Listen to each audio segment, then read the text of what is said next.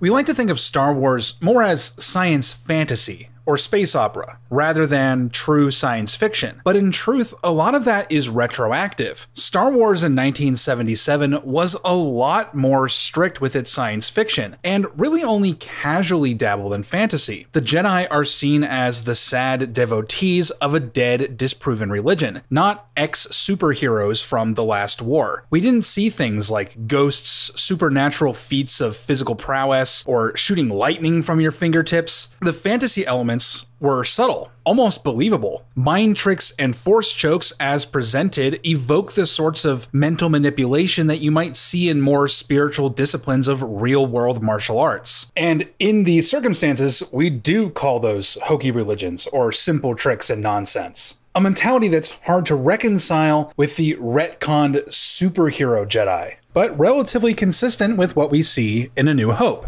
And in the context of A New Hope, we could rationalize pretty much all of these things from a naturalistic point of view. After all, Obi-Wan doesn't tell Luke that the Force can give you supernatural powers. He says that it can have a strong influence on the weak-minded. Now, obviously, the Force is presented as a real, tangible power in the film, but my point is that even the fantasy elements of the world aren't the sorts of all-out magical antics that we would see in later films. They're fairly muted and fairly naturalistic, and we haven't even touched on the technological side of Star Wars yet, because far from exotic technology with no basis in reality, Star Wars is positively packed with technology that's firmly grounded in real-world physics and the mentality of contemporary space travel. Just from a visual standpoint, we have modular ships with satellite dishes, docking rings, rocket bell nozzles, maneuvering thrusters, solar panels. Heck, we have a shot that's a direct callback to famous stage separation footage of a Saturn 1B rocket. This era of space travel is evoked all over Star Wars, even in plot-specific moments, like where the Death Star has to obey orbital mechanics before it can get a firing solution on Yavin 4. We almost never see these kinds of considerations in sci-fi, let alone in an alleged space fantasy that ostensibly shouldn't care about the hard realities of spaceflight. But what we get is a universe that does care, and it takes the time to convey the technical processes behind its technology, even its more exotic ones, like hyperdrive, which requires a specialized computer to make complicated calculations in order to avoid stellar phenomena. We get more explanation for hyperdrive in Star Wars than we got for warp drive in the original Star Trek, which is ostensibly harder sci-fi than Star Wars is.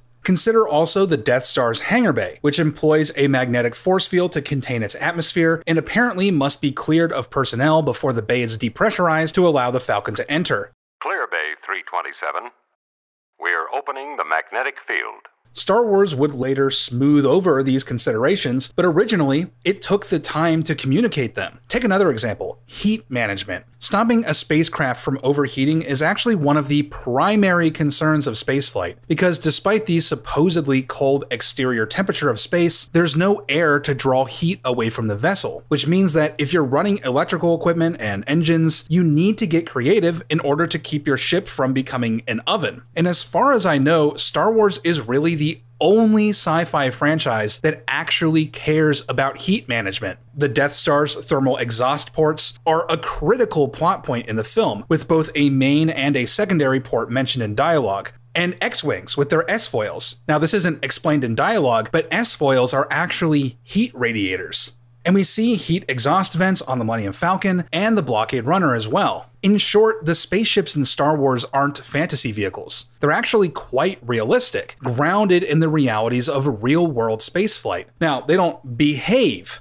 like real spacecraft, and that's because Star Wars does have multiple inspirations. It's also a Western, it's also a samurai film, and a World War II epic, but it's also science fiction, and it has a surprising level of dedication to that fact. In some cases, more dedication than even supposedly more scientific franchises. But that's just a thought that I had for a while now. I hope you guys liked exploring that topic as much as I did, and if I miss anything, feel free to let me know. I know I've been a bit slow with videos lately, but rest assured that I have some big projects in the works, and I'm super excited to start unveiling those. But in the meantime, thank you all so much for watching, and I'll see you next time.